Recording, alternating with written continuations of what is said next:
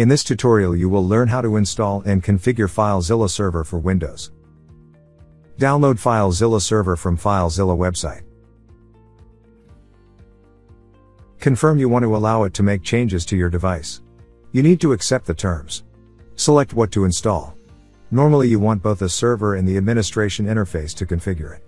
By selecting the Start menu shortcuts or desktop icons, the installer will add links to the administration interface and to start or stop the server. Browse and choose where to install it, or just click Next and get it installed in the default location. Choose a Start menu folder or enter one. FileZilla Server is installed as a Windows service and you can start it manually or automatically. The checkbox to start the server after the setup completes is selected by default. Deselect it if you want.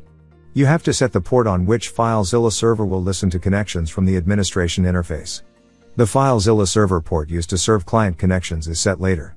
Choose your administrator password and enter it. Retype it to confirm it. If you don't set a password, for security reasons you can configure only servers responding on localhost.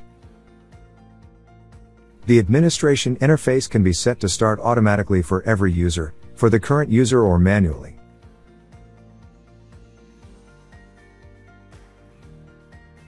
The installation is complete. You can now start configuring FileZilla Server.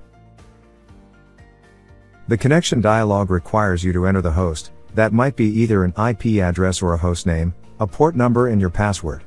If you installed FileZilla Server locally, the host will be listening on the localhost IP 127.0.0.1. The administration server will be listening on port 14148, unless during the installation you change the default value.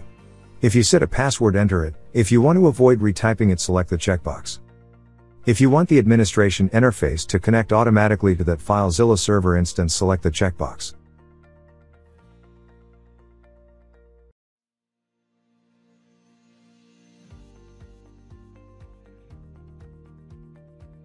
To create a user, click on the Add button.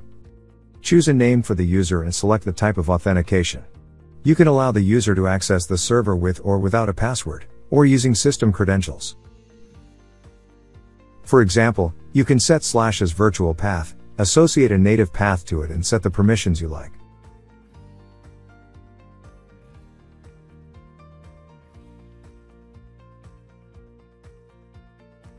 In this video you learned how to install FileZilla Server and how to create your first user. In this tutorial you will learn more about FileZilla Server's user types and how to use placeholders to define native paths. When you create a user, you can use the special user called System User. The System User can impersonate any user already available on the operating system. In this case you can only use system credentials to log in. System credentials consist of a username and a password of a local user. You can also select the Use System Credentials also for accessing files and directories checkbox, to grant the user the same access privileges that are associated with their host operating system account. To enable anonymous access to your server, create a user and select Do Not Require a Password to log in. If you don't want to use the operating system's user accounts but you want users to authenticate, select the option Require a Password to log in. Then write the password in the next field and communicate that to the user through a secure channel. Placeholders are variables that can be used to define native paths. There are two types available.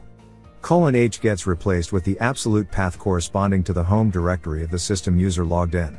:u gets replaced with the name of the user logged in.